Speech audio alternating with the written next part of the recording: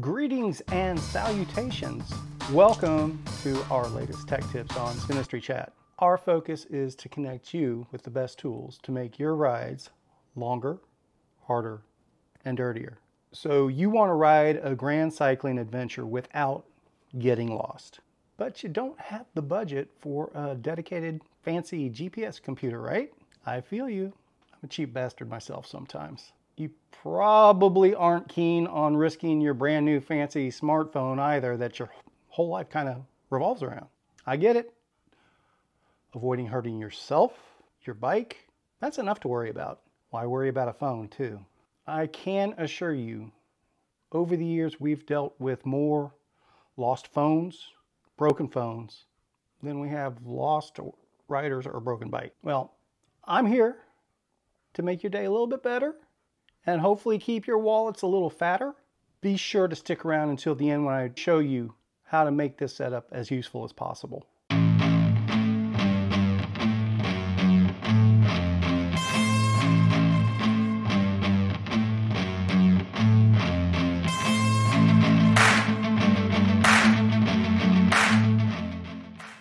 Hi, I'm Kevin with Spinistry.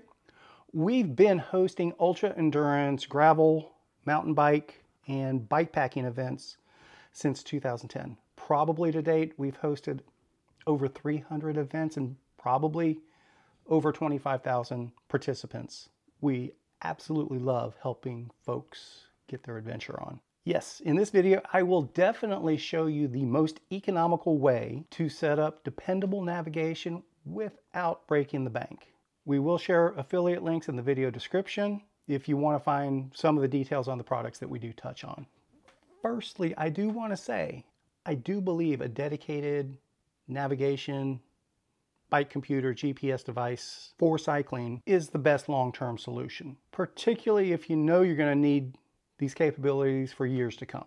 Go ahead and work a good computer into your budget as soon as it's feasible. However, the solution we're talking about today is perfectly feasible if you're new to cycling and not really sure if you're in it for the long term yet or working on a really limited budget. Realistically, this is going to cost most people anywhere from free to maybe 30 or 40 bucks. I already had everything laying around the house, so it was basically a free setup for me.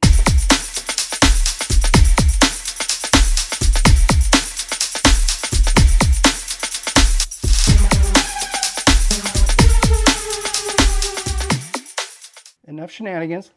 Let's get serious here. Side note, I met my first wife at a bar called Shenanigans. Not lying. So the specific details on this first step are very important. Pay attention. Don't miss anything here.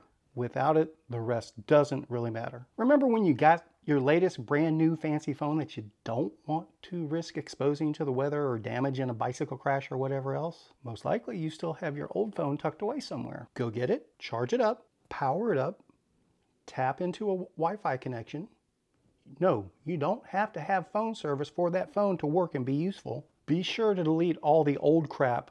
Get rid of all that incriminating evidence from Shenanigans, if you know what I mean. Did you actually lose or break your old phone or trade it in or whatever? No worries. I bet someone in your house has an old Android or iPhone put away somewhere as well. Oh, did I forget to mention this takes a smartphone? Those of you who are still using flip phones are out of luck on this one. But who are we kidding? They're not watching this anyway, are they? Still haven't chased down a free phone? No worries. You can get an old used Android for next to nothing off of Facebook Marketplace, Craigslist, or even eBay. Heck, if you really need to, you can get an Android 10 phone brand new for 50 bucks or less. Now you can download the free versions of Ride with GPS, Strava, whatever other navigation, workout, bike-related, cycling-related apps that you want to. Quick caveat though, lots of time navigation functionality takes access to a subscription service, but stick around. I have a workaround. Really the only thing you need to add at this point to have a functioning system is some sort of phone mount to put it on the bike. You don't want to wrap duct tape around your handlebar stem. I had this one laying around that I use on the trainer. The biggest drawback realistically for utilizing a phone as your primary navigation and bicycle computer is the battery life. Keeping that display on full time is really going to chew up a battery, particularly if you're using an old phone and the battery that's there might be kind of tired already. The solution is easy enough. Just add a power bank to the system. Realistically, you can get a 2-pack for around 20 bucks. Obviously under 20 bucks for just one. With the phone on the stem or the handlebar, you gotta put the battery pack somewhere as well. Most of y'all already have a top tube bag or handlebar bag of some sort, so that should be a freebie for most folks. Again, go to a bike shop, Amazon, whatever else, Craigslist. Personally, for this setup, I prefer the top tube bag that kind of acts like a saddle bag and straddles the top tube. That way, the battery itself is a little heavy sometimes. If you have a true top tube bag, it can make the bag top heavy and kind of shift off to the side. It's one of those things that just kind of bothers me when I'm riding. I keep trying to push it over. Functionally, it's fine. It's just one of those irritating things that gets into my head. Maybe not yours. Realistically, with that setup, you're good to go for an all-day and maybe even a multi-day adventure. Here's another quick tip. Make sure the phone is put in airplane mode. That'll make a big difference in saving battery life right there. But make sure the GPS is on. You're welcome. But wait, there's more. Everything we've talked about so far still seems to work really well on a super old, super cheap, super nothing Android phone that I had laying around. That's basic functionality. This one's on Android 5. I think that goes back to 2016 or so, maybe, not sure. This will do the basic functionality for route navigation, tracking stuff for Strava, and so forth. Some folks may want some more advanced features that an older Android or iOS version may not be able to care for. Realistically, from a practical perspective, if you're going towards those next levels that we're about to touch on here, you probably want Android 10 or newer, one of the more recent iOS updates, to have the full functionality that you're capable of. Yes, phones can work with heart rate monitors. You can use a Bluetooth heart rate monitor, and Strava and Ride with GPS will show and record that heart rate data. That's really important for some of those all-day rides and training purposes for a long, hard, and dirty event.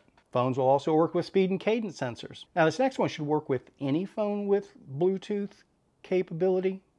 Probably don't need a newer version. I am a big fan of bone conducting headphones. The reality is you can hear navigation prompts, more on that soon, listen to an audiobook, listen to music or whatever, but it's not going to interfere with your on-the-road hearing. That's a big thing. You really don't want to be that asshat with earbuds or even worse, a Bluetooth speaker. I like Ram Jam and Golden Earring as much as the next old guy. But I really don't want to listen to that tinny distorted version shooting up from between your legs going down the road. All right. Now, as far as earbuds go, I'm going to tell this one story. Hopefully it gets my point across. Like I said, we've done lots of events over the years, mostly gravel grinders, which means most of the time people are kind of riding around in the middle of nowhere, mostly by themselves, not a lot of traffic to deal with. There's this one time going to pick up a downed rider. Wasn't a true emergency for 911, but somebody that couldn't make it back. And so following the route to go pick them up. And I come up behind a couple riders taking up most of the road. Got as close as I could without annoying them. They didn't see me or hear me or whatever. They weren't paying any attention to me whatsoever. Rev the engine a little bit. Still nothing. It's like, I got to get through here, and these folks are taking up the whole road. They're not looking behind them, and I noticed they're just kind of bobbing their heads along, and they've got the earbuds going. So I had to toot the horn, try to do it as friendly as possible, but scared the pee-wadding out of them. And they jumped and finally scooted off to the side, and I waved at them as I went by. Thought they saw who it was, thought they saw the Spinistry sticker. But later that night, I saw them complaining about rude black Jeep on the gravel roads during the route. Take that for what it's worth. Like I mentioned earlier, the beauty of the headphones with the Ride with GPS navigation is you get turn-by-turn navigation prompts just like in a car GPS. That's something that's a little bit different from the cycling computers themselves. You know, on a Wahoo or a Garmin or what, Hammerhead, whatever else, you'll get an audio alert that there's a turn approaching most of the time, but it doesn't say turn on Kevin's Road in a quarter mile. And once you make that turn, next turn in 3 miles on Lee Road, whatever else. It's really an awesome way to navigate a gravel route. And we do it on the Rat 1000 all the time. You can do 1,000 miles, and I'm sure more. We haven't gotten there yet. Yeah, I can already hear some of you screaming at the screen. Turn-by-turn navigation is not free on Ride with GPS. Make no mistake, I'm a fan of Ride with GPS, and I highly encourage anyone that might be using the tool to subscribe to it. But I'm going to show you how it's not a requirement to be a subscriber to navigate on the route. First off, you can get a free trial and try it out, see if it's worth your investment. I highly encourage that, just to make sure it suits your needs. Also, turn-by-turn navigation functionality is included for all riders whenever you sign up for a Spinistry event or one of the Spinistry routes for self-navigation that we put out. You can access the routes and Ride with GPS navigations included.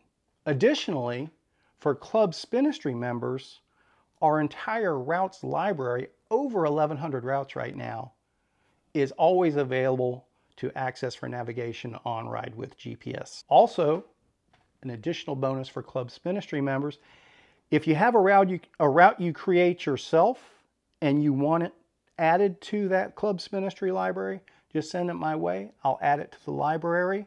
We'll notate it as a member-sourced route, and you can access it yourself at that point for Ride with GPS navigation functionality, and we'll also make it available to everyone else as well. Please like, share, and subscribe if you found this useful. Feel free to comment below if we missed something important, or if you have something you want to share with us or tell us we did wrong. We welcome all other tips and suggestions. Stay tuned for more cycling tips from Spinistry.